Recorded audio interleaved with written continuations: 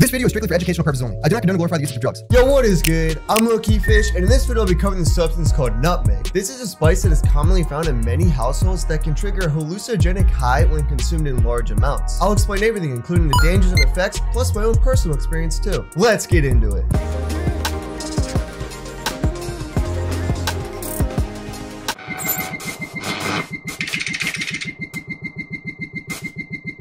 Nutmeg is the seed or ground spice of several species in the Myristica genus. The chemical responsible for the high caused by nutmeg is known as myristicin. Myristicin is a compound found naturally in trace amounts of the essential oils in different herbs such as parsley, dill, and of course, nutmeg. Additionally, myristicin is a deliriant substance of the 𝗡𝗨𝗧𝗠𝗘𝗚 class and is a traditional precursor of the empathetic drug MDMA. Plus, it is found to be a serotonin receptor antagonist while simultaneously acting as a weak MAO inhibitor. Nutmeg is reported to induce hallucinogenic effects such as visual distortions and paranoid ideation. Once ingested, it takes about 2 to 4 hours to fully kick in and will last around 10 to 12 hours. And sometimes the after effects can linger for another day or two. In comparison to datura or DPH, myristicin's effects tend to be milder and can be more pleasant and euphoric depending on the dose.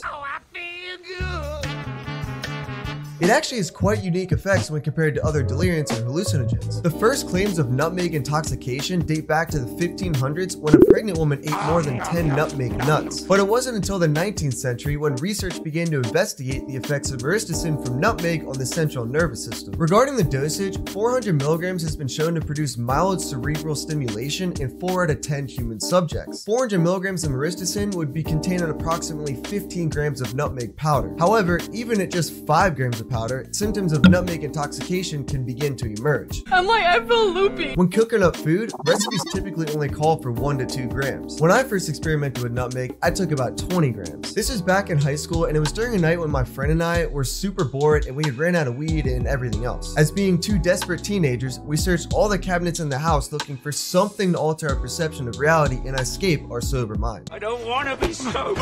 And sure enough, we found some nutmeg powder in a bottle. But instead of just eating a bunch of powder, we decided it would be better to put it in pill capsules. The only problem was that we had no empty pill capsules. Instead, we found some random vitamin bottle in the cabinet and we started taking the pills from that and emptying those capsules out so we could fill it with nutmeg. I call the process science. We ended up filling like 40 pill capsules with nutmeg and ate all of them. After eating them, we ventured outside and started walking through a golf course that was located in our neighborhood waiting for the nutmeg to kick in. It was at night, so no one else was on the golf course because the course was closed. That being said, the nutmeg started hitting and I was getting paranoid that there were other people on the course. Fast forward a little later, the nutmeg started kicking in even more and it started to make my far-sighted visuals all blurry and fuzzy. As I glanced in the distance, it looked like there was golf carts driving across the course towards my direction. I was definitely tripping out because, like I said, it was at night and the golf course was closed. With the paranoid thoughts of other people roaming the golf course, my friend and I decided it would be a good idea to go back inside and we essentially just watched TV for the rest of the trip. My main takeaways from the experience is that it made me more paranoid and it distorted my far-sighted visuals in the slightest bit. The nutmeg definitely did something, but it wasn't like a full-blown trip you'd expect from a typical psychedelic. Overall, the trip was pretty mediocre.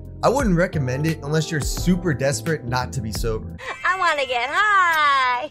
If you're looking for a different legal eye that may suit your needs better, watch this video next to learn everything there's to know about tripping on Benadryl. DPH can produce much more powerful delirium effects and hallucinations at high doses. My name is Fish and I stay low-key. Peace out.